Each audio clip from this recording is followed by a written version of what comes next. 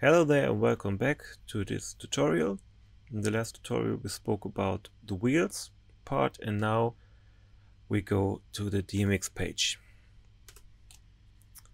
So here we have some default stuff, and here you can see that it put the RGB colors into the beam. For now I will delete all of them and we start from scratch, and here we can change the color, the name of the mode, and for example, like in the manual, the first mode would be this one. I show you the manual, 1 second. Here this is the name of the mode, and here this is what's in the mode, but I won't be starting with this mode because there's we have to put in a virtual dimmer. I would cover this in the next one, but I think I will set the different modes and then fill it later. Here we have a HSV mode, and I think I will start with this mode, the AR1D. So we put in the HSV mode here, and then we put in the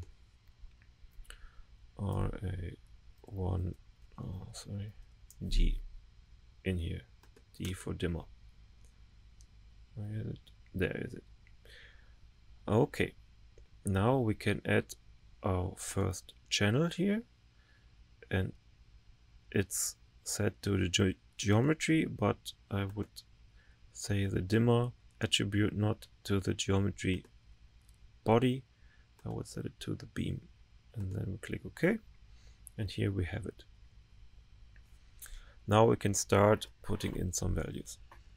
Here you can change the resolution if it's a virtual 8-bit, 16-bit, 24-bit resolution, and here you can set the dimmer channel. Dimmer channel 1 is fine, as you see in the manual here. Dimmer channel 1, channel 1 is master dimmer. Patch break will stay for 1 for all the time at this fixture. Here's the functionality. We can set a high value, a highlight value, and we will make it 100. Sorry, I have to look it up. Okay, you have to see what's saying here on the right. It's set percent it's 100, and in 8-bit it's 255. So everything can stay as it is here. Here you can see the logical channel. Here's the dimmer, and here you can say that it should react to the GrandMaster, which that means that if you pull the GrandMaster down on your lighting console, this dimmer channel will also go down. So here we have the channel function, and we can leave everything as it is. Move in black, change time. I wouldn't change dimmer, dimmer from DMX 0 up to DMX 255. The default value is 0. When you have the fixture in your patch, then the dimmer should be off at 0, and physical has to be from 0 to 1. Don't ask me why it is so, but you can trust me in this. So it works.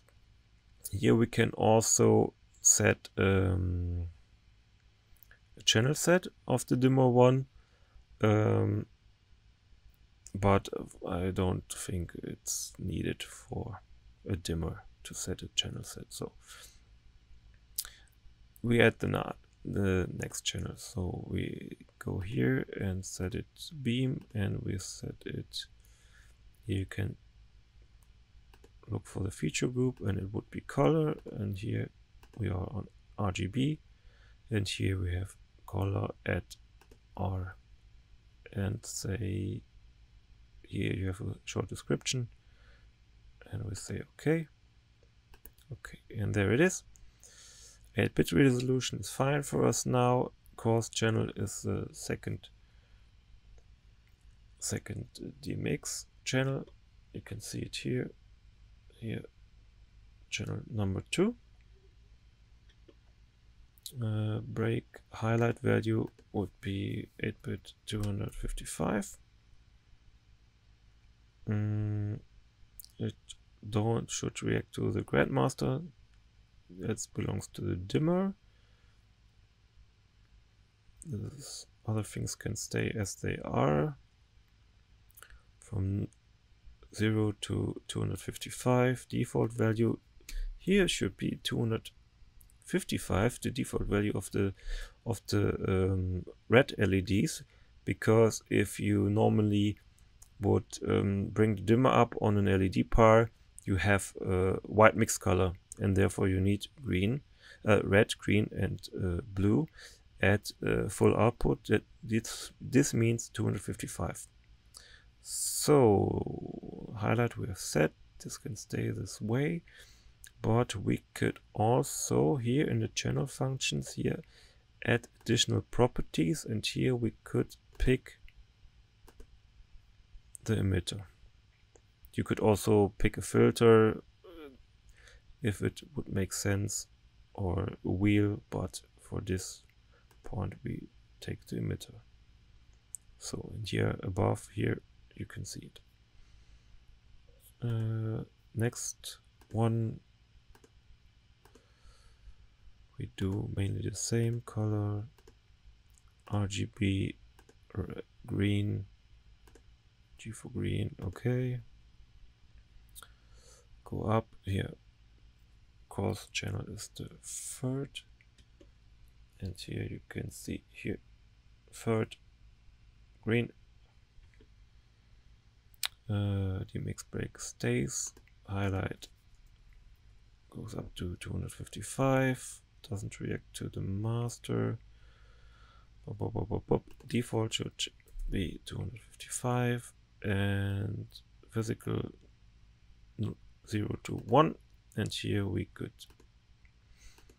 take the green LED. So now we go to the blue LED color, RGB blue. Yes, that's right. Add fourth course. Here you can see the fourth one, and highlight 255. Doesn't react. No, 0. Default has to be 255. Additional properties, emitter blue LED, okay. And now we are finished. On these dots here you can see if you have changed something from one version to another. So, okay, we have, and if you click on the title here, you can see break 1, 4 channels, beam dimmer, beam color red, beam color green, beam color blue. And if we compare this to the manual, here you see that this is like it's set in the manual. So if you now would like to load this fixture up, if you only make it for one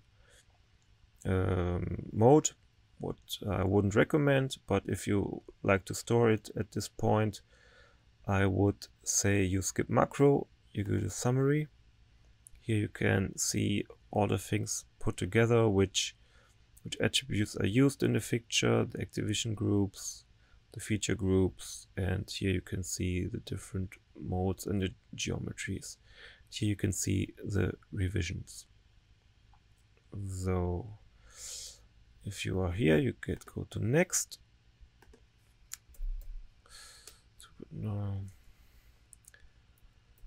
First mode. Here you can mark it as progress. Everything should stay, and then you click OK. It will get uploaded to the share. Okay, and it will download in the download folder here the fixture file. So you could put it into your console. I will show you how to do that in another video. So yes. So I can show you that it's already in here.